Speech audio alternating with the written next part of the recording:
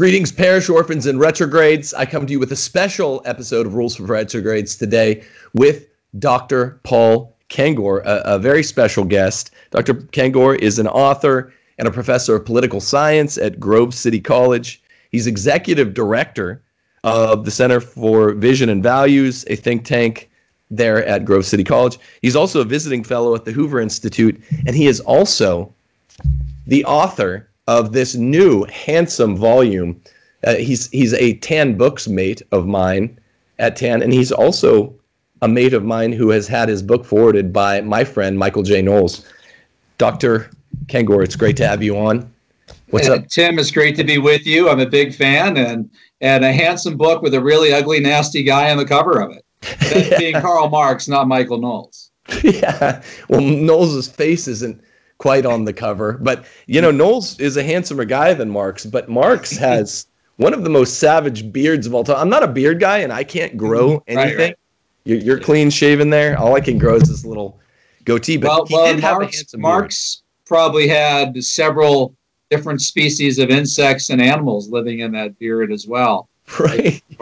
If you read about Marx's bathing habits and grooming habits, they're quite appalling. In fact, a Prussian spy police reports his wife, his mother, his children, everybody begged the man to bathe, begged the man to clean himself up, begged the man to use deodorant, brush his teeth. The guy was a real slob. So, yeah, not a pretty picture there. They say messy desk, messy mind, maybe messy beard and lack of bathing, messy mind. Messy carbuncles, messy boils, right? All kinds of things in Marx's case.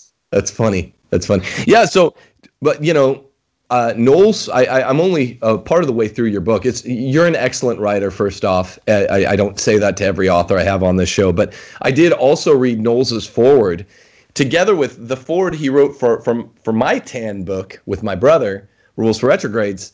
That's like some of the longest writings he's ever done. He's a published author, my friend Michael J. Knowles, and his one book, there aren't words in it. So he's working on a book right now with words in it, and he is a fine writer, actually. I read some of his articles, but the foreword in your book is excellent. The foreword in my book is excellent. I look forward, as I'm sure you do and the rest of America does, to a book from Michael Knowles with bonus words, which is to say any. Yeah, but it's really funny what you're saying. I mean, when I read the foreword, I thought, wow, this is good. I mean, the guy can really write, and it's so true. Other than that, we had only seen the book with no words, and you could watch the podcast and listen to it.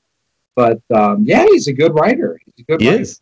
He's an author who should try writing. He is trying to write now, and he does it with great success. No, he's a good man. One of the most polished I think the most polished young conservative on the block. This wasn't meant to be the Michael Knowles interview, but. Right. Yeah, man, no, I just quite good. And also too, he's unafraid, right? He is. I mean, he's not afraid to say what the truth is, and it's something that you try to do, that I try to do, and you have to do it in a winsome way, in a happy way, and kind of, I guess, if I have a sort of mentor from people I've studied, Ronald Reagan was the same way, right? So you can try to convince people with a smile on your face and be happy about it.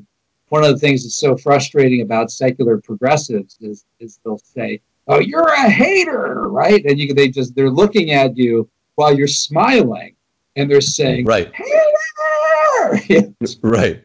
Smoke coming out of their ears, hater, and it's like, no, you're hating, smiling. I don't feel any hate for you at all. But yeah, you have to. As catastrophe abounds all around us, and you know, here on the verge of Armageddon and the culture, in the country, and the world, and everything in between, you have to just find a way to be happy, be cheerful, at least in your own life, and still fight the good fight. And back to my point on Knowles, unafraid, right? JP2, John Paul II, be not afraid. Yeah, that's really interesting. The political will look at a smiling, stalwart conservative and call him a hater. The fringe right, I guess I'd say the alt-right, will look at a smiling, winsome, stalwart conservative and say you're a coward. So you're kind of getting it from both ends and not getting your due credit. Smiling does not denote weakness. That's, I think, rule 5 in my book, is that laughter is war, and you gotta be a happy soldier. You were the guy who, in my mind, first really connected the Reagan presidency and JP2's pontificate. And both of them had that quality. For all of whatever, no man is perfect, aside from the man who is the Logos. But they were both happy warriors, particularly against this cat right here with the messy beard of Flore and Faune. There's something to that. He was miserable. Yeah. A miserable guy there. In fact, he even said that his carbuncles, he said that his carbuncles were at their worst when he was writing Das Kapital, which you can tell if you read Das Kapital, you have the sense of oozing pain as you're reading this book. It's a miserable book. And this is a perfect example of how the private often becomes the public. Well, if you knew that Marx was in misery the whole time that he was writing the thing, that's actually projected out onto his writings. I love how you note, sorry to interrupt you, in chapter 1, Aristotle says, men make revolution for private reasons. Beautiful connection there. Yeah, no, it's quite true. And the book you're referring to on Reagan and John Paul II, so that was called it's really it's refreshing every now and then to break away from books with titles like Communist and Dupes and Devil and Karl Marx, to do something in between that's edifying. And, I'll go there and I'll look, and right now there are like 370 reviews on Amazon, and it's like 5 points, 5 stars across the board. Wow, finally I did something that makes everybody happy. Right. The other books, the moment that they're released, it kind of goes live on Amazon on August 18th or whatever, and the first review that comes up is 1 star. Someone who hasn't read it. The worst book I've ever read. I know. Oh, it's a fascist and a hater, right? Bigot. Come on, man! You haven't even read it yet. The book hasn't even been sale yet. But you can. I guess the sort of advice for you as an author, as a young author, you've probably already seen this. It's great sometimes to research topics of people that are uplifting. And, it's hard writing books about people. Marx said at one point when his boils were really bad, he said to Engels, it's like the devil is throwing excrement in my head. Except he didn't use the word excrement. He used the word SH. Right. That's the kind of life that Marx was living. I never found a quote from Ronald Reagan or John Paul II that said, the devil is throwing excrement in my head. I said it with people like Reagan from his office in Sacramento when he was governor until the day that he was when he was in the presidency until he went back to California. He put a little plaque on his desk, that there's no limit to what a man can do if he doesn't mind who gets the credit. Right? Nice, pleasant, positive. And instead we've got people here like Karl Marx, who if he would have had a plaque on his desk, it would have said, Goethe, Faust, Mephistopheles, everything that exists deserves to perish. Right? So that's very different worldview, very different philosophy, and it stems from the very different temperaments, and I would say too, faith, spiritual life, or lack thereof, by the said characters.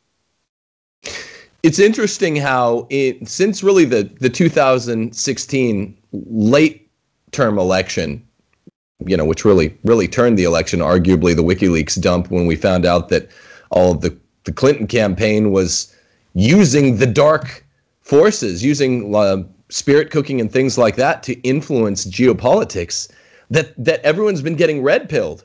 I mean, it's really interesting that now people are waking up to what's a quite intuitive point of view, that someone like Marx that says, "Hey, I'm damned.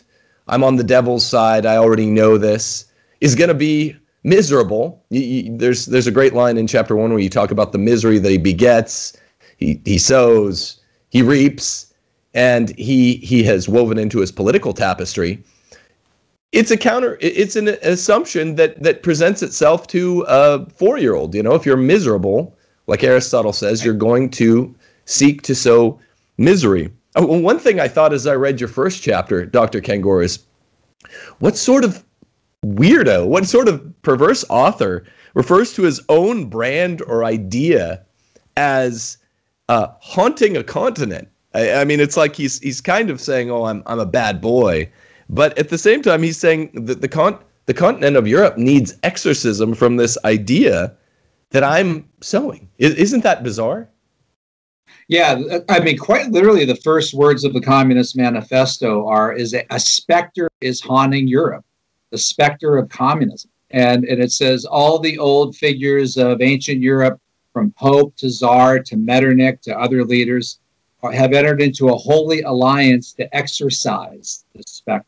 And that's exorcise as in exorcism. And a lot of this, Tim, too, I've seen this with the very few hagiographers, leftist admirers of Marx who even acknowledge this stuff. A lot of times you only get them to acknowledge it if you press them on it in direct email correspondence, because they don't even put it in their books. Right. And you'll say, well, what about this? What about this statement here, right? And of course, after they call you a hater in names, and you have to say, no, I'm not letting you go. I want an answer to this question. How do you address this after like the 20th email? Then they'll finally say, well, he's being ironic, right? He's being sarcastic, or we shouldn't take him seriously. We shouldn't take him literally. By the way, they take everything literally by everybody else that they don't like, right? But in this case, we shouldn't take him literally. But yet, to describe communism as a specter haunting Europe, and you said there a couple minutes ago what people write and what they say, and the spirit cooking. I mean, find me. I wrote spiritual biographies of people as diverse as Ronald Reagan, George W. Bush, and even Hillary Clinton. Speaking of Hillary Clinton, and I can't even find for you in letters between Hillary and Saul Alinsky, which there are a few, and we have those now. Those are public record, where she's saying things like Marx would say in this poem. Thus heaven I've forfeited, I know it full well, my soul once true to God is chosen for hell.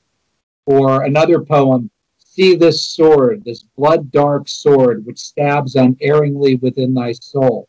The hellish vapors rise and fill the brain till I go mad, till I go utterly insane. Who sold this to me? The Prince of Darkness sold this to me. And here again, if you really press the Marx biographer that acknowledges this, by the way, who that would be today, I don't know, because I've read all the recent biographies of Marx, and none of these guys quote any of that stuff in.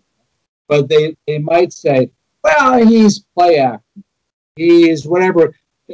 If you really read all of this and you look at the totality of Marx's life and his view, his personal life, theology, his other writings, some of this stuff is autobiographical, right? This isn't, Edgar Allan Poe, right? This is very much an extension. Many of these things are of his feelings and of his beliefs. Yeah, and your book builds the case that the Devil and Karl Marx idea is not just proverbial. It's not an as it were. There is a real connection that Marx was noting. You quoted two things. One I heard of in the EWTN documentary, that first poetic bit, and the second one is in your second chapter, right? He meant it, right? I mean, the hellish vapors. I mean, he really meant it. Is that the thesis of the book? Is that this is a real connection, the connection between the hellish firebrand of communism and a direct mechanism that Satan used in the 20th century. I have one, Kaiser Wilhelm was warned in 1918 that communism would be the Luciferian Masonic means by which the Catholic Church and other, the Revolution and Tierra and Cope was subverted in the 20th century. You mean it literally, right? That's the book. Well, and the year before that, I mean, with Our Lady of Fatima, the apparitions in Fatima as well. So what I say, and I'm very careful about this. In fact, I went back and I reread, I think 3 or 4 times I say this. I'm very careful to say, I'm not saying the guy was possessed. I don't know that. I quote others who speculate that he was, right? And I quote not just people like the Reverend Richard Wormbrand, who the Marx biographers would never take seriously. One Marx biographer referred to him as a hot gospel or something like that, as if he's from the American South in the 1980s, like a friend of Jim Baker or something like that. He was Richard Wormbrand was a pastor from Romania who was tortured for 14 years in a communist prison camp. I mean, you don't make fun of this guy, but he said that he thought that Marx was possessed, and he'd say, "Look at what Marx did here. This is a satanic ritual." And I would read that, and I would say to him, I don't know if it's a satanic. It's disturbing, right? It's disturbing.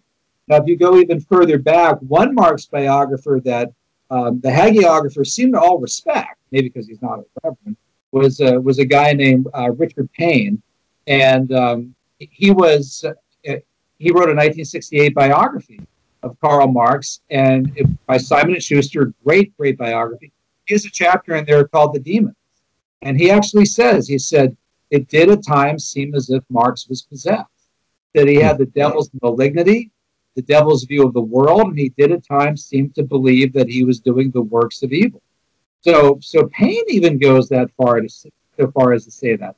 And I say, to borrow from Barack Obama, right? It's above my pay grade. Yeah, to say whether or not the guy was possessed, but as a historian, you put this out there, you put that out there. This guy says this, that guy says that. There wasn't a priest there to judge whether or not that happened. But at the very least, and I say this too. I think I say this twice. I actually repeated it.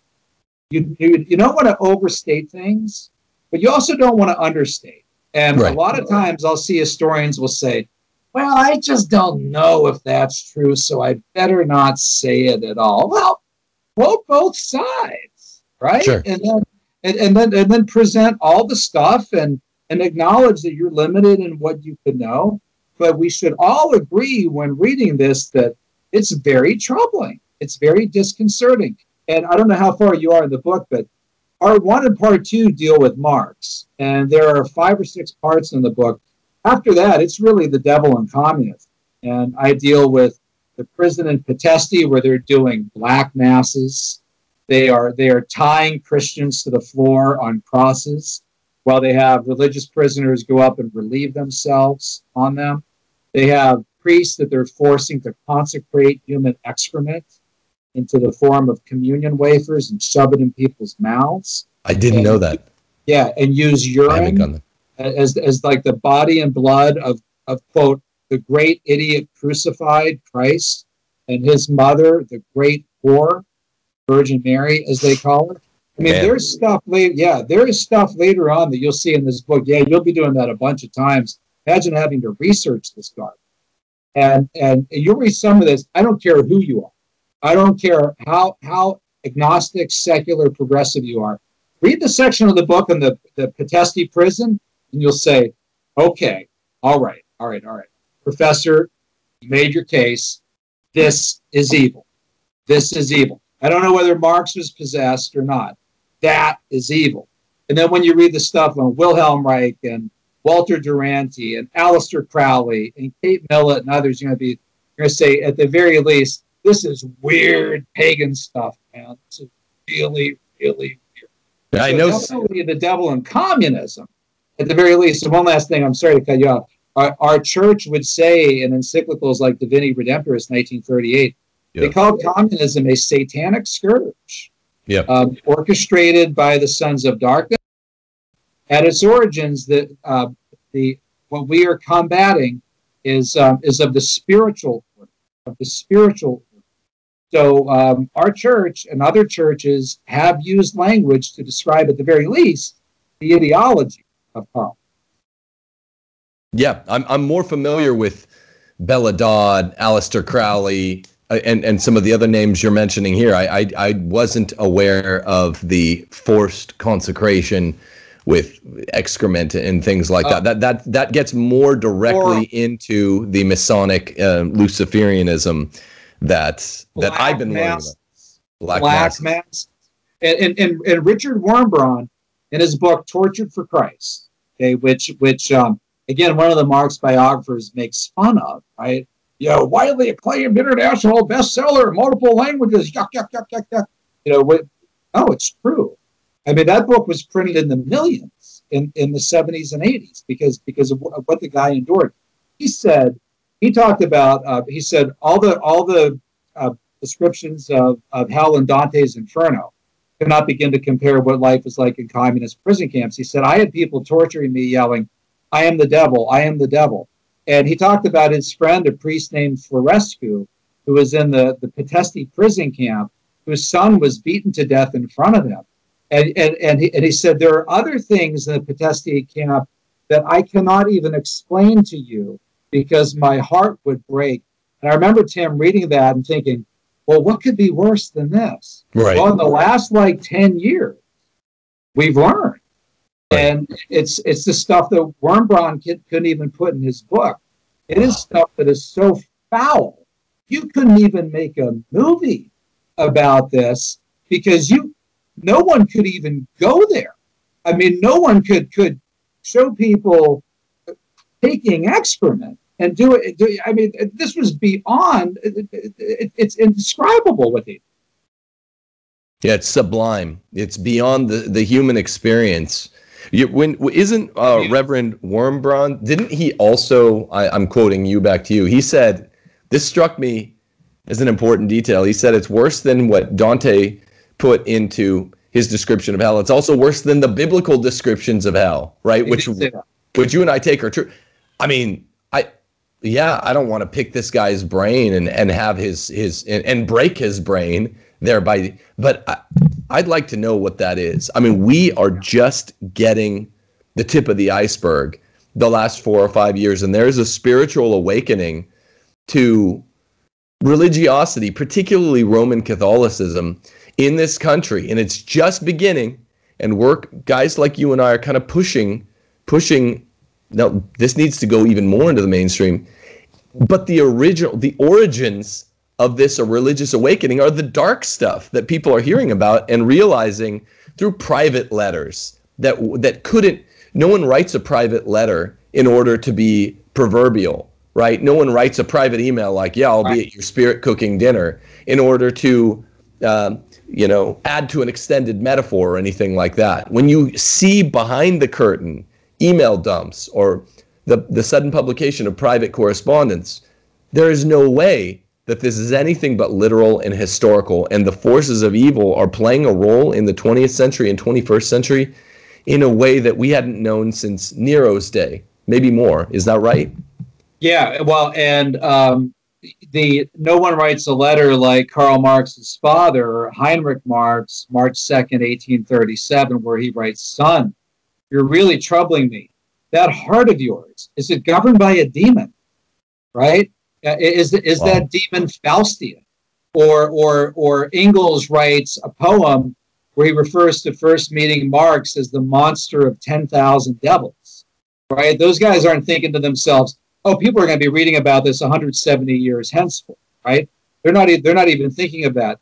By the way, too, and Wurmbrand talked about, I think it was the Reverend Florescu from the Patesti prison, and somebody said to him, why would you endure that? Why would you go through that?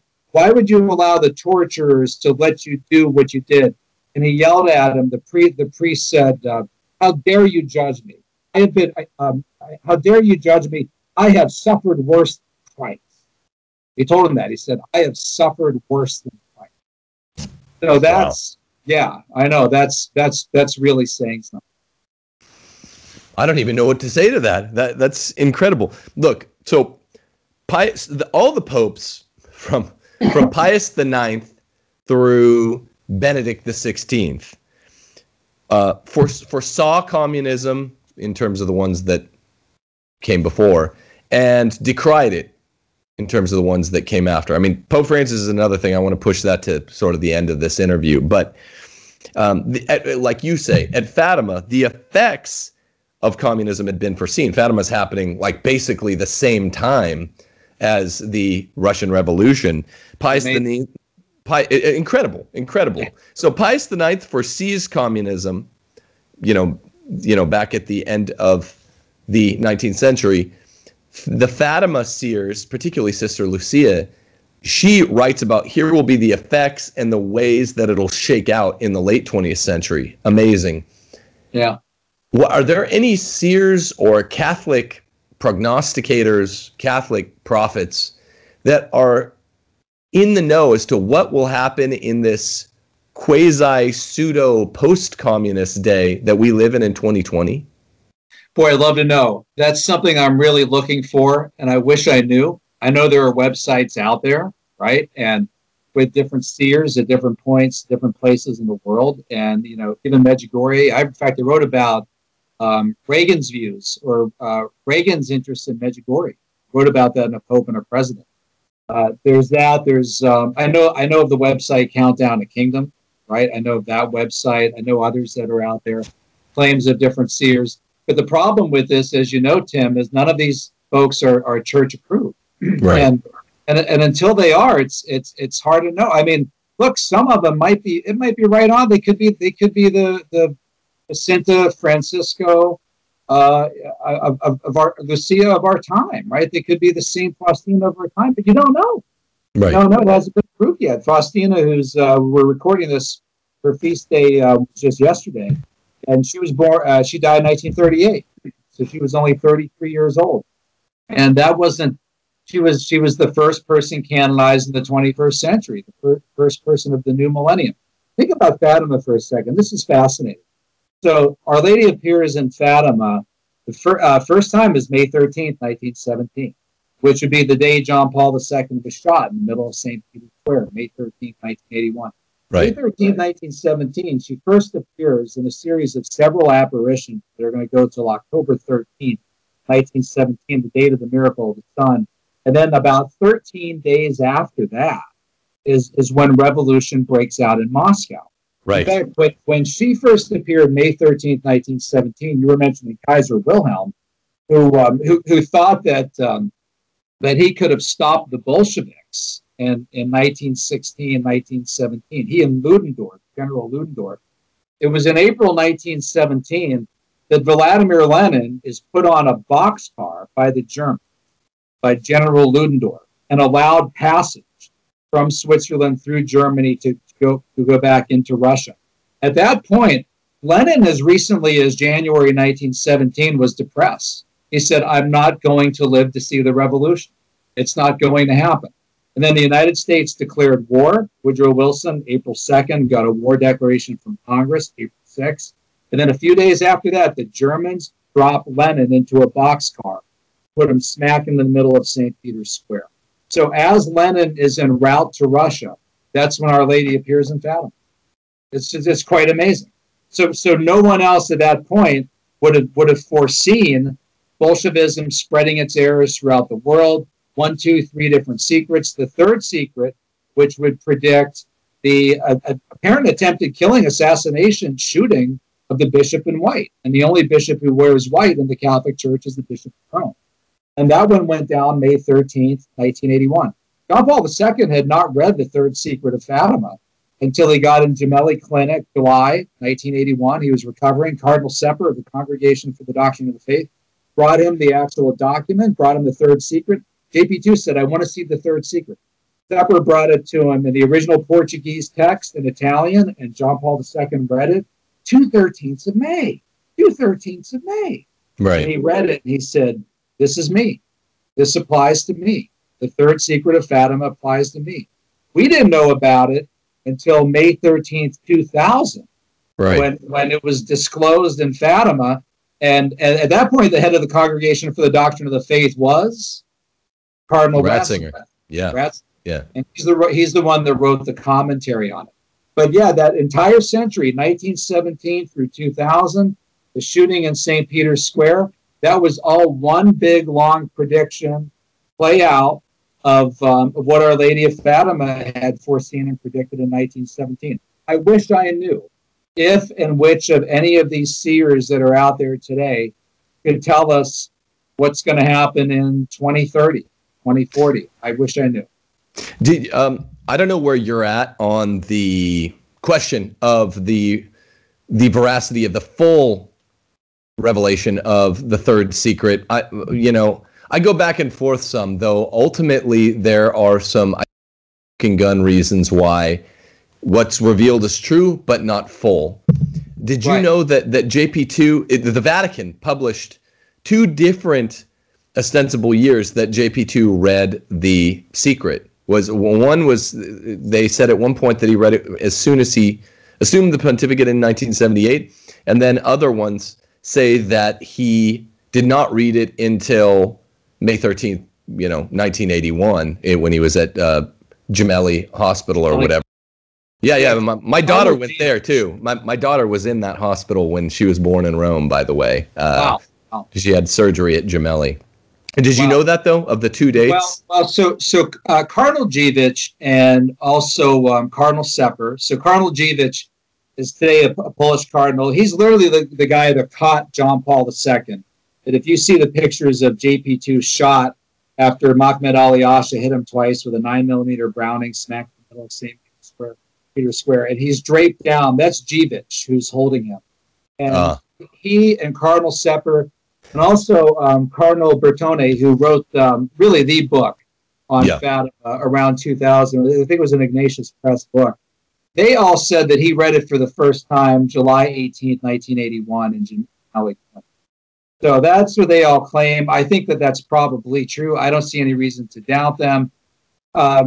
Lucia herself said, as far as the consecration goes, she said that something to the effect of, quote, heaven accepted the consecration. The consecration was valid. So, but I think what could be true here, Tim, is that the Third Secret, in a sense, or what's a better word for it? The larger mission call of Fatima has not fully played out, in the sense that there's still more to unfold, right? So it doesn't just end with the fall of the Berlin Wall. There's more there that can still play out into the 21st century. Among other things, Father Apostoli, Andrew Apostoli, and others have been writing about this. We're writing about this before he died just a few years ago, that the Muslim aspect of it. I mean, Fatima, of all things, she's the most revered woman in Islam next to Mary. Mary is the only woman mentioned in the Quran. Fatima was the name of the daughter of Muhammad, the favorite daughter of Muhammad. So of all places, she appears in a village in Western Europe named Fatima, of all things. There's got to be more to it. I mean, she could have appeared somewhere, some village named, Jake Smith, right?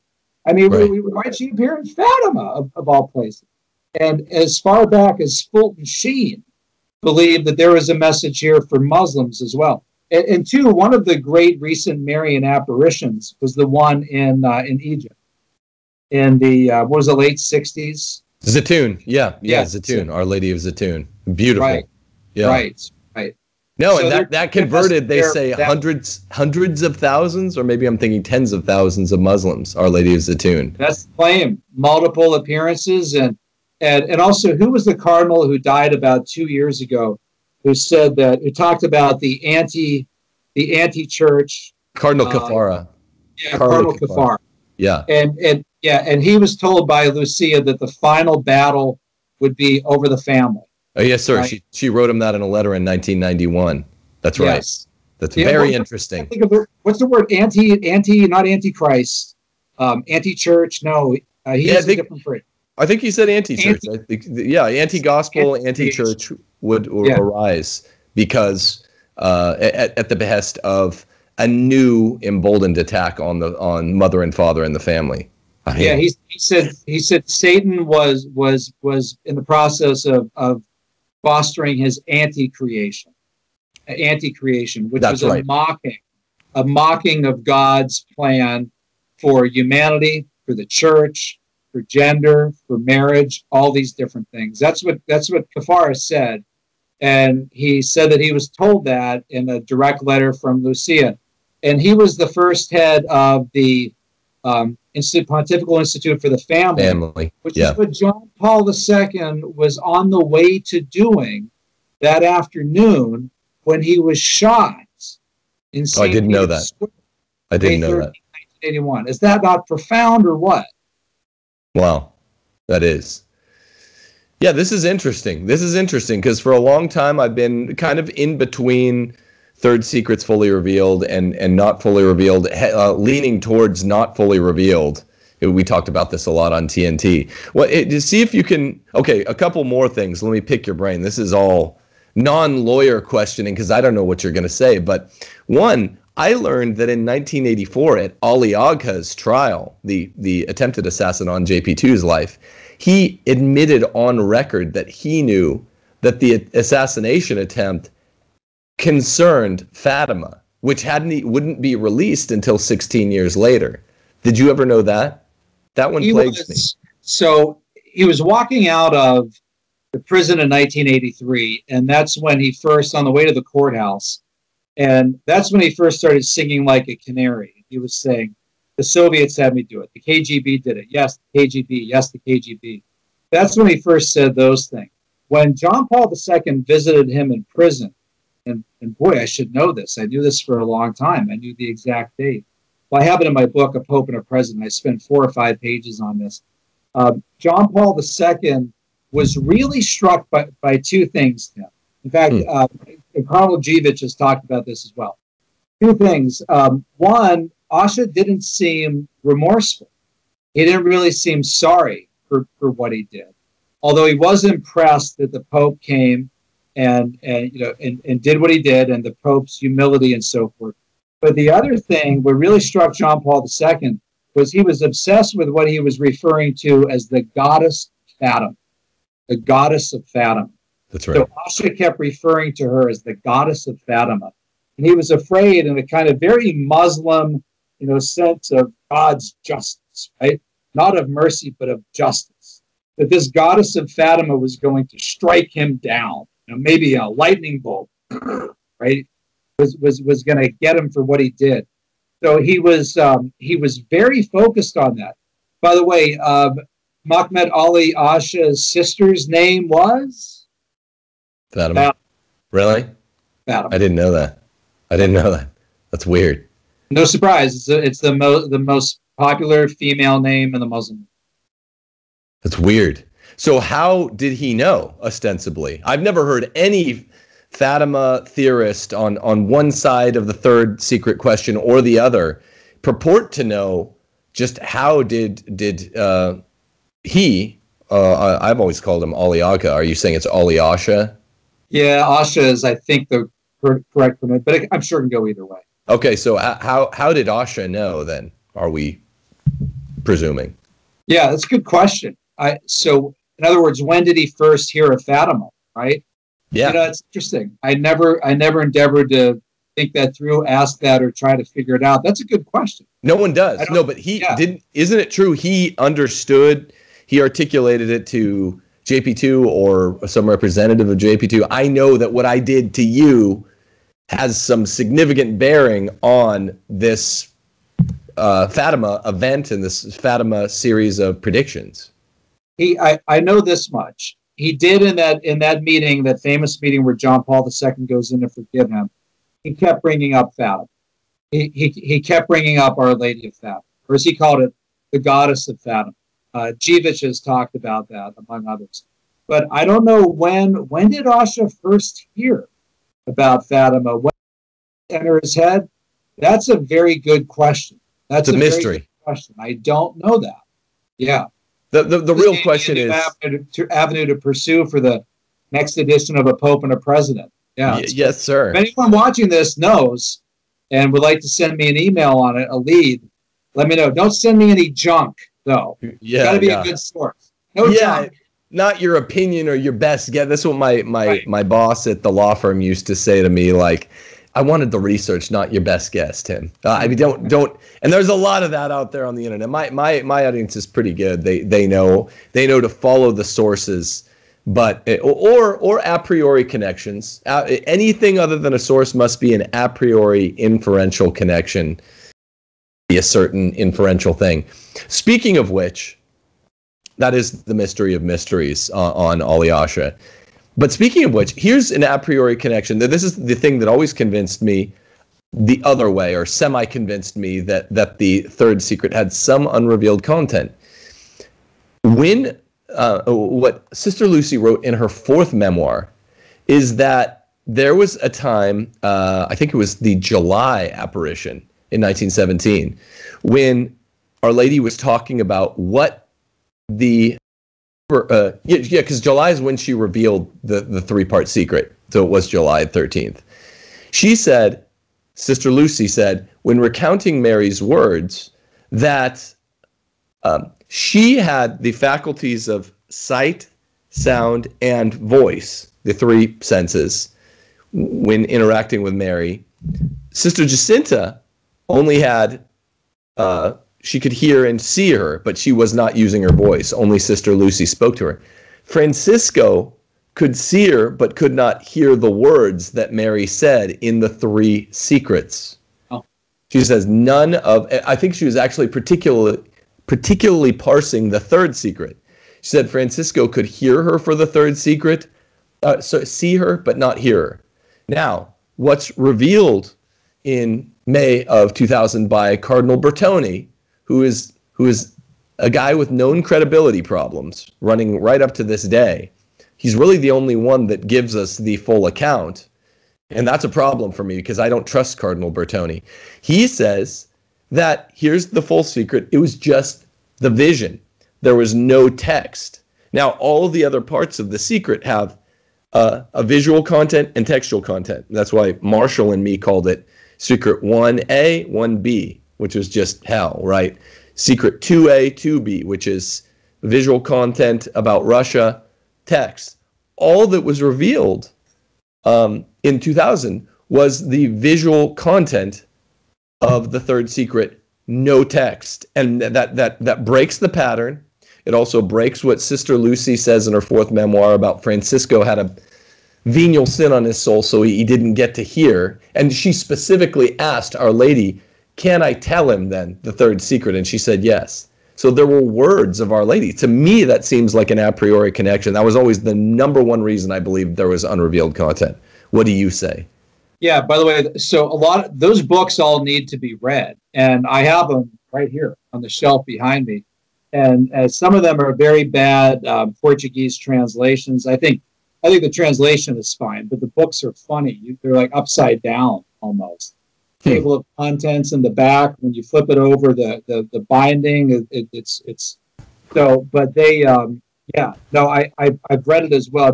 Now Bertone claims that he went to her and he actually interviewed her.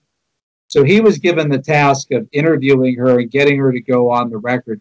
It would have been at the time, I think it was Secretary of State, right, for the Vatican. Yes. At the time.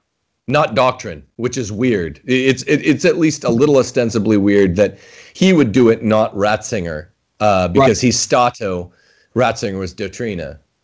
Yeah, and the Ratzinger was tasked with what was called the theological commentary in regard to what she said and what was disclosed, and that was published by the Congregation for the Doctrine of the Faith, May 13th, 2000, I think into June of 2000 as well. Well, as to what you and Taylor Marshall said on that with a breakdown on it, I don't know. I guess I should punt. I don't know. I don't dispute what Bertone has reported. And I take him at his word on it, but I'll say this much. Indeed, the message of May 13th, 1917 and on, it has not stopped. And above all, I mean, what's the prayer that you say with every decade of the Rosary, right? The reparation of our sins. Right. I can't say it right now. I say it twice every day. I say it 10 times every day. Oh my Jesus, forgive us our sins. Save us from the fires of hell. Lead all souls to heaven, especially those in most need of our mercy. That continues, and now more than ever, way beyond communism and Russia. Yeah. Amen. But so this is how I'd like to conclude this interview. It's a great interview, and I wanted to get into Fatima with you, but I didn't have it on my listed questions. So all this was just extemporaneous, because you're the guy that can give the most, in my view, the most credible account of the mainstream account of the Third Secret, and you've acquitted it really excellently. And I'm known as a guy that, like, that goes. A lot of this is new information to me, and I'll process it. Passionate man though I be, I love to hear information that's new or crosswise with previous theories I've had. But I would like to say, which I insinuated in an earlier question, communism has a continued role in the world. It's not Soviet communism per se. We don't know what's going on with the Russians now. It's more like Chinese communism.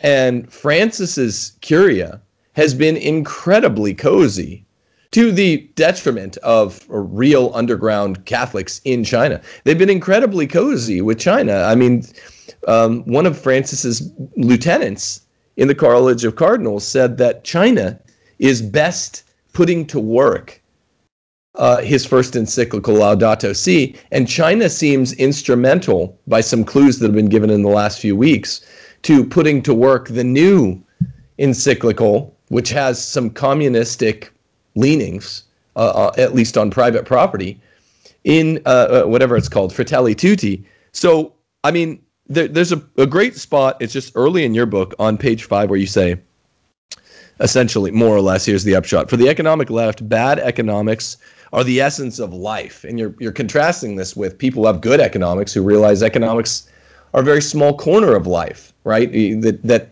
are merely a condition for the possibility of human flourishing. And it's a great point you make, and I really like the way you say it. You say it better than I am here.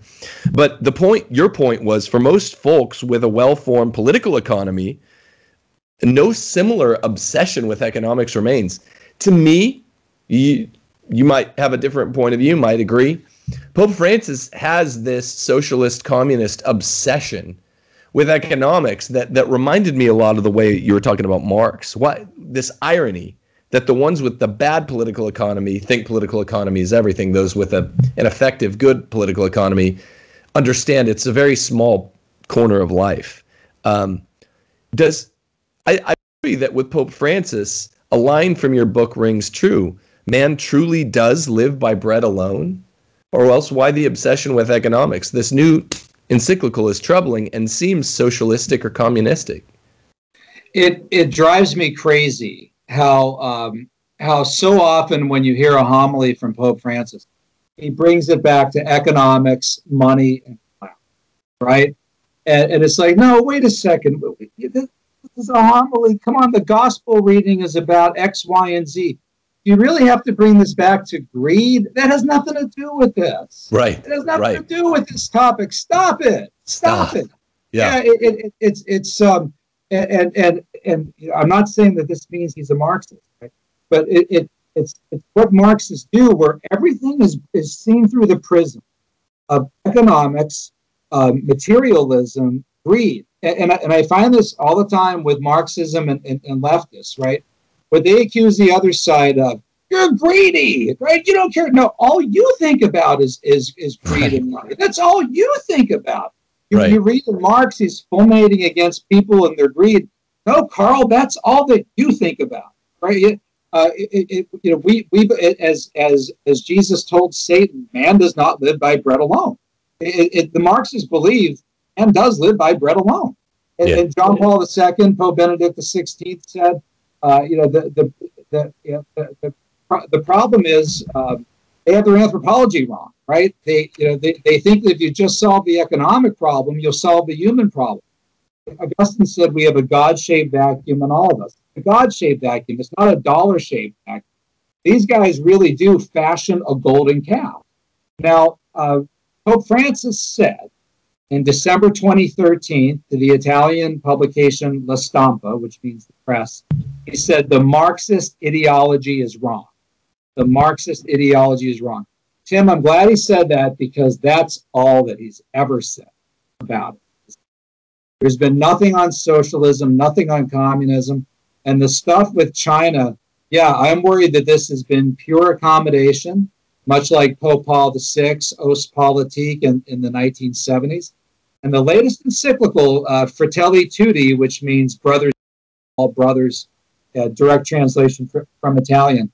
I was reading the section this morning on private property, and he refers to private property as a quote, as a secondary natural right. A secondary natural right. I've never heard that before. It's un-Catholic. It's like, yeah, it's like footnotes 94, 95, 96, 97. He quotes John Paul II. He quotes himself from Laudato Si. And then he quotes nothing at the end of that. He's either citing himself on those things or nobody at all. But right. he even says that property is not an absolute or inviolable right.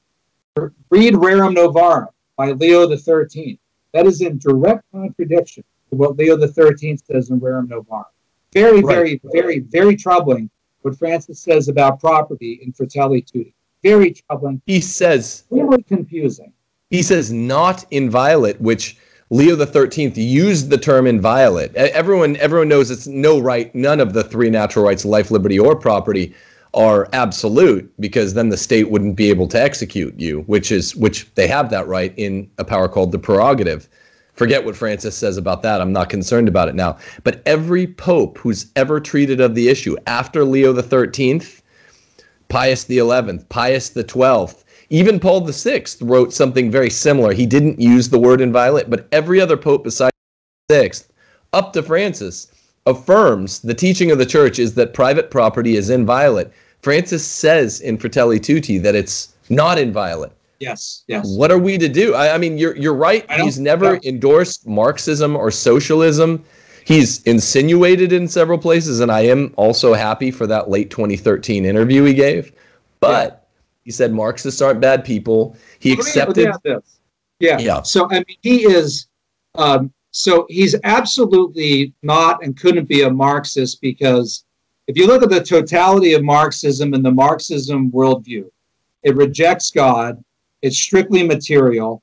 In fact, Marx and Engels called for, they say, the entire communist theory may be summed up in the single sentence: abolition of private property. So Francis would not abolish private property. Thank God. But he refers to it as a secondary natural. He kind of demotes and does say that, it's not absolute and inviolable. So he's not a Marxist, but what he says is very troubling. Yeah. It's bad. And also, you got to see the emails that I'm getting from Protestant friends who are not only, actually, let me clarify this. I've gotten only a few, surprisingly, on this one. Most of them have just given up. They no longer read him or take him seriously. And that's really, really, really, really bad. They're now at the point where they just dismiss him and they consider him foolish. They're not even listening to him. He's completely lost them. They're completely confused. And they see what he says. It seems inconsistent with other popes. And they're just at the point now where they don't even listen to him. And that's really too bad. Well, my project of the last 6 months, which has put me crosswise with some of my own rattier audience members, has been saying, look, man, look at the four sacred constitutional documents from Vatican II.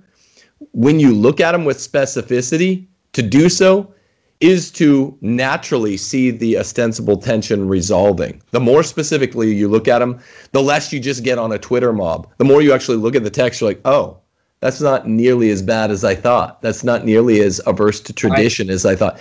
That is not true. People out there, that is not the case when you read Francis's encyclicals, Laudato Si or Fratelli Tutti. We've been calling it Tutti Frutti. The more specific you get with it, you do see it as locked in tension with Catholic tradition. While Archbishop Vigano and our Archbishop Schneider have been out there saying that you have the same problems with the Vatican II ordinary magisterium and the Francis magisterium, I disagree. And I'm writing a book on Vatican II right now. I was surprised how much the tension goes away when you look at the words. I know a lot of the bad guys are there trying to lace hidden private meaning into those words. I get that. That's what my book's about. But the tension resolves. It does not resolve when you look at the writings, the lower magisterial writings of Pope Francis. Yeah, well, in fact, I wanted to ask you, so in your readings on Vatican II, does Vatican II, I imagine Vatican II defends property rights as a natural right, right? I mean, that's something you might want to dig out right now and write on that. especially if what Francis said is in contradiction to it. And two, I never heard the phrase secondary natural right. No. That he uses in Fratelli Tutti. Have you ever seen that? Never. And look, somebody watching, I admit this could be my own ignorance. I mean, maybe that phrase has been there in Catholic social teaching, social thought over the last 50 or 60 years, but secondary natural right? I think that's an invention of his, right? I've never heard of a secondary natural right. And there's, in that section of Fratelli Tutti, there is no footnote there. There's no footnote there. I think that's his term. I think he's invented it. Remember what he was doing in Querida Amazonia, where he was purposely sidestepping the language as to the traditional Catholic theological language as to married deacons and female deacons and things like married priests and female deacons. He purposely picked a new word because it was weaponized ambiguity. It didn't exist in the tradition. He purposely made his own jargon in Amoris Laetitia in April 2016 because it sidestepped the two traditional binaries, either A or B. He's going C. No one knows what it means. That's what secondary natural rights is. I was screaming this at the walls 2 days ago. It's utterly unprecedented. Thomas says specifically, property rights of a private sort are necessary to carrying on, which would mean it's of the first order. And by the way, that's in Rerum Novarum. And Leo XIII in Rerum Novarum cites Thomas Aquinas on that. And interestingly, Leo XIII and Thomas Aquinas in Rerum Novarum use that kind of language about common use of property, which Francis uses too in Fratelli Tutti. But they don't say that, they don't suggest that private property is a secondary natural right that's kind of below almost common property, although Francis has used the term common use of property. So what Francis has done here is really, this is a big deal. And when I read that in the document as soon as it came out, I was just aghast. And I thought, I just can't. It's not communism. It's not socialism. He's not abolishing private property. But to say it's not inviolable and not absolute and is a secondary natural right, this is really new and it's bad. It's not Catholic, though. You're right. He's not he's not a Marxist. Right. Maybe not a socialist. You'd have to convince me on that. See, but what it also is not is Catholic. To say that it's not inviolate goes against the teachings of, I think I counted 6 popes, maybe 5, in the last 140 years on this. Right? So it is not Catholic to say not inviolate. I mean, as a prime. And then you're also correct, Dr. Kengor, to say that it is not Catholic to say that it's a secondary natural right, that there is no place. By the way, socialism calls for common ownership of the means of production. Right. And involves heavy abolition of private property. Socialism is the final transition. So Francis is here calling for the existence of private property, albeit as a secondary natural right, in service of what he calls common use of property. So it's not socialist, it's not Marxist, but it's very different from what we've already believed. And it lacks the nuance and balance. Liberal Catholics, you love Rerum Novarum, all right? They think they do. I know they think they do. Go read it, all right? Go read it. Compare it to the section that we're talking about in Fratelli Tutti. You'll see what we mean, all right? You have homework here. Don't just attack Tim and I, right? Read it for yourself and struggle with what we're struggling with. We're trying to be honest about this. Right. You be honest too, all right? Don't be hacks about this, right? Well put. Be thoughtful about it. We're struggling to do this too. It's not our fault. We didn't write this section, all right? We're trying to interpret and deal with it. It's a principle of non-contradiction, baby. And also, when you're at it, your little homework assignment, I don't think there are too many in my audience, but if there's 1 or 2, also go look at Quadragesimo Anno. It's even more specific. Even look at Populorum Progressio by Paul VI, who was known to have Marxist leanings. it directly contradicts, or pretty directly contradicts, some of the things Pope Francis is writing. Populorum Progressio.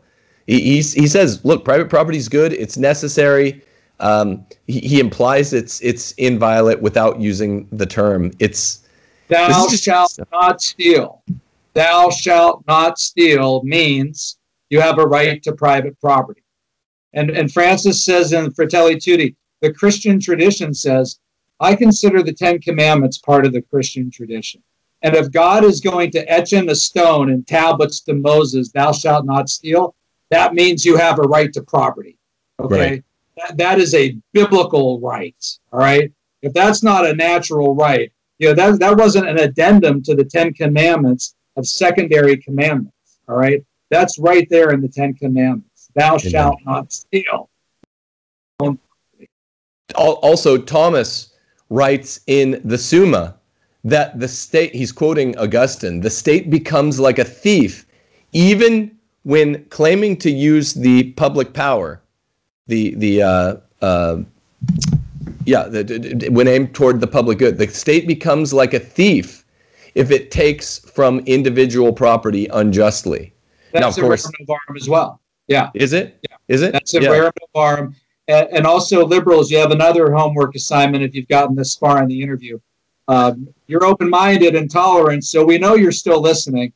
Leo the 13th, read his December 1878 encyclical, first year of his papacy, 25-year papacy. It's called On Socialism. You can just look it up, Pope Leo the 13th, On Socialism. The full Latin title is 3 words. But it's easy to remember, Pope Leo the 13th, On Socialism. Read that one, okay? That's really, really, really good. And here as well, there's a vigorous rejection of socialism, including moderate or milder forms of socialism, and also a staunch defense of private property that goes completely against what Pope Francis seems to be saying in Fratelli Tutti. Good stuff. Good stuff. Dr. Kengor, it's been an honor. And this book, I really mean that, by the way. This book, Devil and Karl Marx, is not only a handsome copy with an ugly, unclean man on the cover, it's forwarded by Michael J. Knowles. Kengor's writing is just really, really good and readable and enlivening. And it's just a good book on TAN, the good folks at TAN. Also, I want to give a quick plug to makeabortionillegalagain.com. This is a hat you can purchase there. Lots of my fans are going there and making the purchase. It's not my company. I'm plugging it because I believe in it, particularly in the run up to November the 3rd. We're gonna make abortionillegalagain.com. I would also give a plug. Now that I'm here in Mississippi, I'd laxed up on plugging my own Patreon account, but that's what enables me to do what I'm doing, which is interviewing great people, talking about Fatima, talking about socialism, talking about the dark spiritual connections that socialism and communism has as against the Catholic Church, its #1 opponent, with guests like Dr. Paul Kengor. But man, what a great interview. We got into even deeper stuff than I expected to, Dr. Kengor. I really appreciate your time. Well, it was great. And if people only knew, we talked for probably 45 minutes even before the start of the interview about football, baseball, basketball, baseball cards, skateboarding, me falling in the garage, all kinds of good stuff. Yeah, this is what happens in good interviews. Is like, oh, man, that went an hour instead of 40 minutes, but it was an hour plus 30 or 40 minutes on the front end of it. So I'm sitting in this hard metal chair and I need lunch, and I'm going to call it there. But it's been a real honor, sir. And let's do it again sometime. Please come back on and join me again. You got Please it. do. You got it. All right, okay. Thanks. God bless. Same to you.